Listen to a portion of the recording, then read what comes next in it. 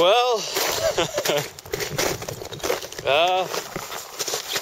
just got a big brown on, really big brown, probably the biggest one I've ever had on the spinner.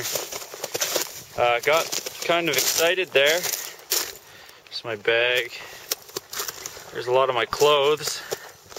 Just goes to show how dangerous winter fishing is. I got excited, went to net the fish right here.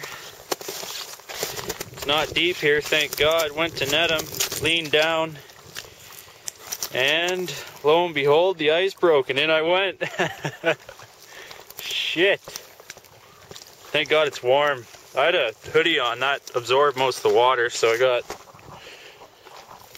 kind of my undershirt on. I don't think I'm gonna last much longer out here. I'm pretty wet.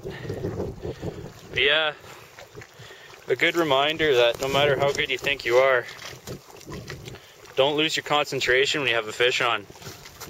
Yeah, it's pretty thin. I wasn't even thinking. Right there's where I went in. It's cold. It was a good fish though. That sucks. Damn. Fish 1, Nate 0. This is why I'm a fly fisherman. I'm wet, fell in, I'm cold, just went to open my trunk, and Rapala got itself around my keys and I didn't notice, and I lifted the trunk and went to let it go.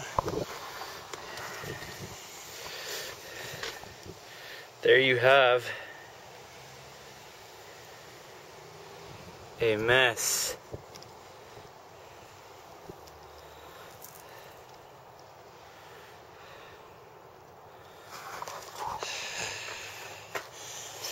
Yeah.